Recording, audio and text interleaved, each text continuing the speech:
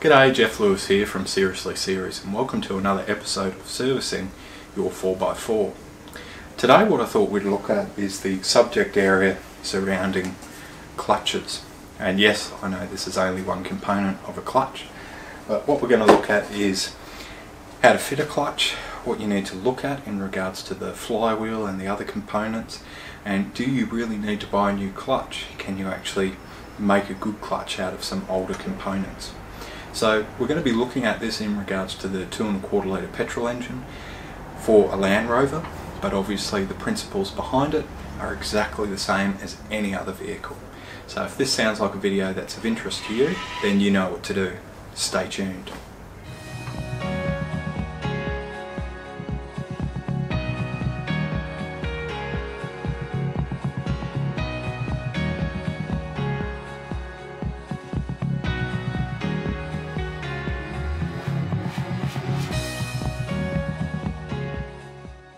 So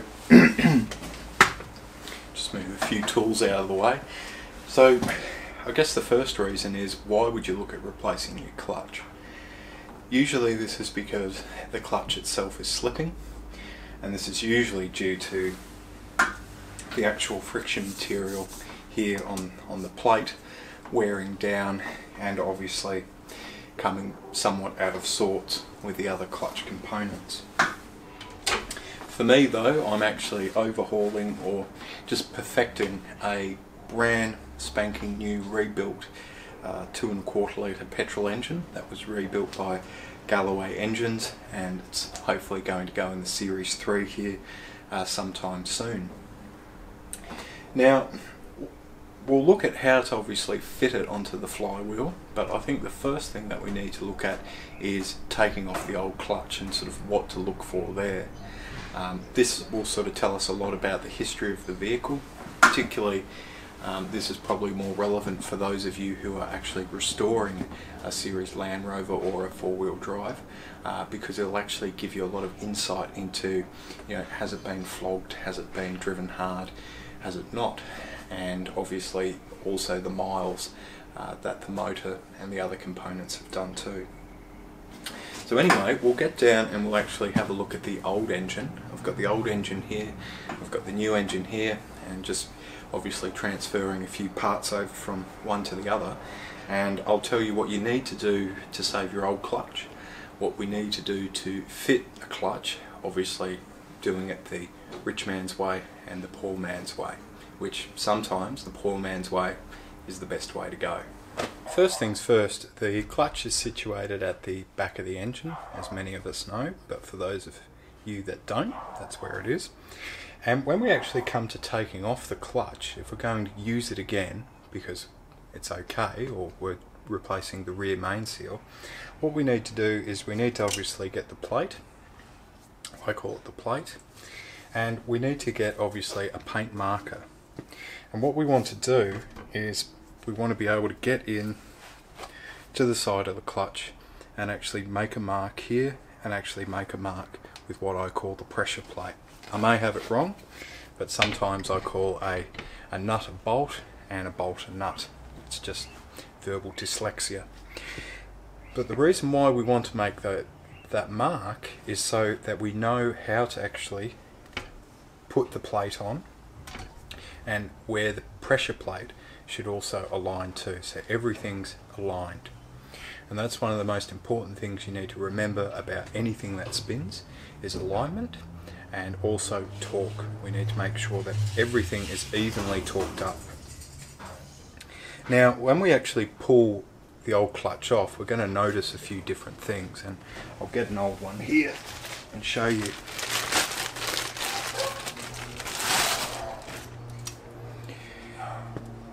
This isn't too bad, it's not great. I've seen a lot worse over the years, but we can obviously see that it's relatively smooth, and obviously it's a little bit rusty, so it has got a bit hot over the years. Generally what happens is the friction material obviously gets worn away over time, and the rivets that we have in here on a real bad situation will actually protrude past the actual friction material, and that will actually cause damage to the flywheel. So that's really what we want to be looking for. Back in the day, or the poor man's way, I guess, you know, nothing against that, you could actually drill out all these rivets, and you could actually get friction material in a kit and actually rivet it all back on, make it as good as new, and then chuck it back in the vehicle. I have heard also, if you're having issues out in the bush and your clutch is slipping, you can actually make up two bits of, I guess almost semicircle bits of wood, put them on there somehow, and then chuck it back in there and off you go again. Don't know how good it'd be, but might get you out of trouble. But this is generally the one piece of kit that we toss away. This is the pressure plate, or what I call the pressure plate, off the old motor. And as we can see, it's not too bad. There's no real bad score marks on it, so the clutch hasn't been slipping. It may have slipped a little bit, but not that much. We've got a little bit of grease or muck around here, which is probably from a bit of a leaking rear main seal, which is pretty common. It's rust prevention, that's all it is.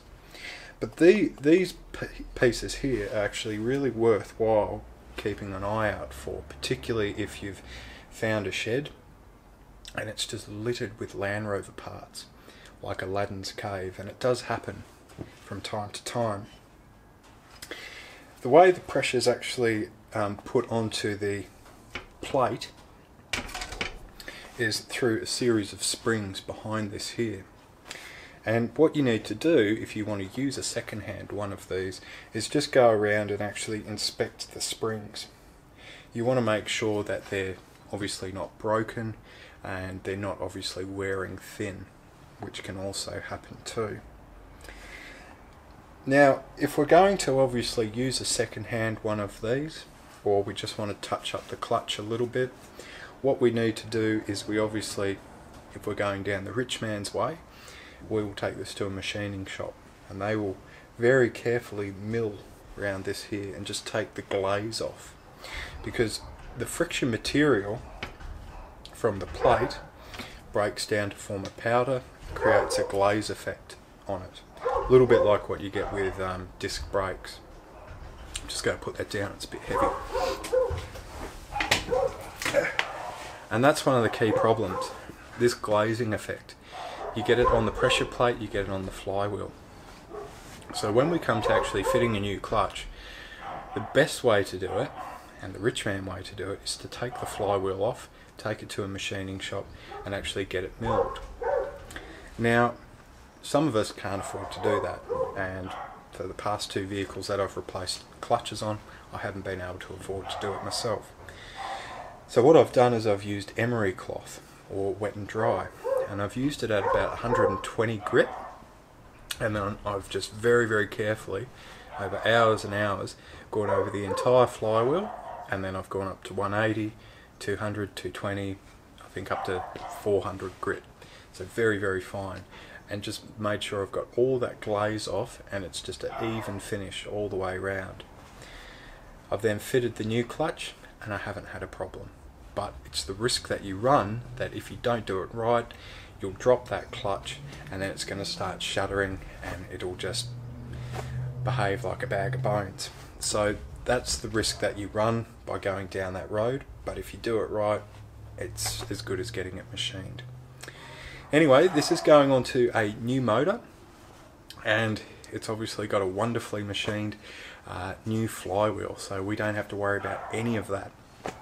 I'm going to touch on just one more little tip and trick that you need to do before actually putting the clutch onto the flywheel, and this is a big one. And when you're at your next Land Rover rally and you're having your cup of tea and your Lamington, you'll be able to pick out this noise and you'll go, I know what that is. So we'll have a look at it. Yeah, so please excuse the light. I'm doing the best I can. It's a little bit tight down here. So we've got the beautiful flywheel there, just absolutely wonderful. Silky smooth. Obviously we've got the little holes round here, which is where the bolts go in to actually hold the pressure plate, and then obviously the plate, the friction plate. in here is what I wanted to talk about. I'll get you in a little bit closer and you might just be able to see. Now we can actually see, and I'll try and point to it with my pointer, just in here is in fact a brass bush. This is known in my terminology in Urban Dictionary as a spigot bearing. Now this spigot bearing is made of brass. Before we actually fit it to the motor, what we want to do is we want to soak it in oil overnight. Now I'm sure the gentleman who put this together did that, but just to be on the side of caution, and if you forget to do it yourself, you can obviously use a bit of high temperature bearing grease and just smear it in there like so. Does the job. It's not quite as effective, but it does do the trick. Now when you knock the spigot bearing in, one thing we all know that you have to be careful of is not to knock it too far, because then, well, it's just lost for all eternity in the motor and you've got to take it all apart. So it's not cheap and not cool. So don't do that. So my advice for that is, if you're getting to the end of the day or end of the job and you think I'll just knock that in quickly, go away, have a cup of tea, come back and tackle it with a fresh outlook on life. Anyway, we'll move away and have a look at a few other things. Okay, so the next thing that we want to do is obviously make sure we can get this and the other plate lined up with the hole for the spigot bearing. And many of you are going to say, oh, I know exactly what to do, you can use a clutch aligning tool. Well, that's how the rich men do it, and I'm lucky enough, I've gone and spent the $40 Australian to do this one job, and then I'll probably never use it again. But anyway, that's just me. But if you're time rich and cash poor, there are other ways around it. You can actually use I think an output shaft of the gearbox. They're about yay long, and once again, if you're in a shed that's like Aladdin's cave and it's got old clutch parts and gearbox bits, look out for the output shaft. It works perfectly as a clutch aligning tool, because obviously that's what the clutch sits on. Didn't see that coming, did you? Now if that's not feasible for you, you can actually get a bit of dowel that is roughly the same circumference as this hole here, and you can sit there and have fun for hours, literally hours and hours, because what you can do is get electrical tape or or some people call it duct tape or whatever, tape nevertheless, and you just wrap it round the dowel again and again, keep trying and trying and trying until you get it right, and then you've got a bit of dowel that's the right size, and then you'll never use it again. And if it doesn't work, you can burn it, so you know, and you don't feel so bad because you haven't spent $40 Australian on it. But anyway, that's just a little rant there. So there are a couple different methods. But what we want to do is we obviously want to get one of the fittings so we can fit it into this spline here, and then obviously tighten it up, and that'll hold it in place, centralize it, and then lock it in.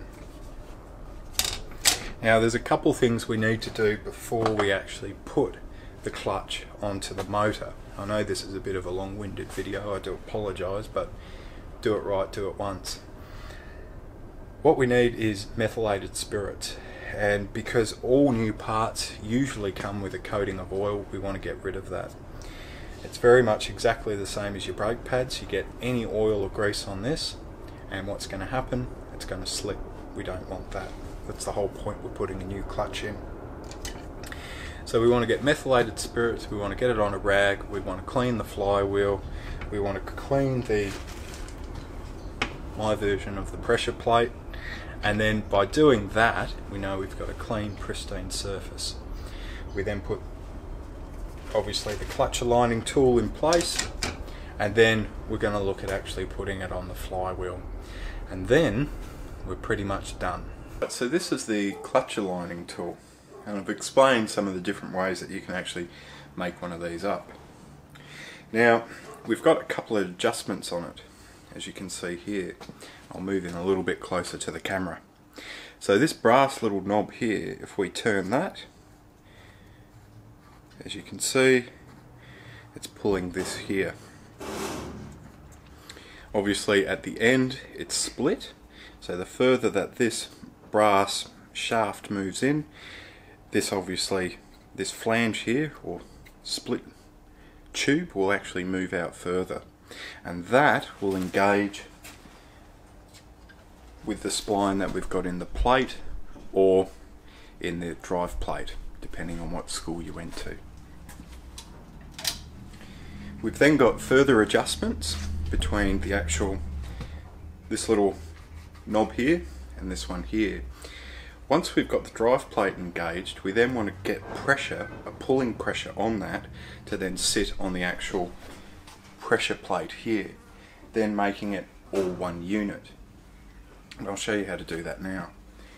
The reason why we want to do that is obviously we want this to be aligned, so then when we put the shaft from the gearbox through, it'll go straight through the pressure plate, through the drive plate or the plate, into the spigot bearing or the back of the motor. So, as I said, I got a little bit carried away. So after getting the clutch aligning tool right, I've then placed both the pressure plate and the drive plate, or the plate, on the actual flywheel. The brass rod, or the end of the brass rod, basically locates into the spigot bearing or the back of the motor, and then while holding it there, you then locate it on these small dowels, which are on either side and obviously around the circumference of the actual clutch cover, which is this tin piece here. So with that, you can sit it there, and then just going around, just doing them up finger tight, you've got these 7/16 bolts, which is probably about a dozen or so. Now, one of the things I'd really suggest is get yourself a torque wrench. If you don't have a torque wrench, find a friend, a helpful friend that does, and worst case scenario, you can pick up a very cheap rudimentary one from any good automotive store. So once you've done that, you obviously want to get the right torque setting, which I believe is 22 foot-pounds. You can convert that into Newton meters if you want to get fancy. But what you may also have noticed is I've done them up, but they're all covered in white.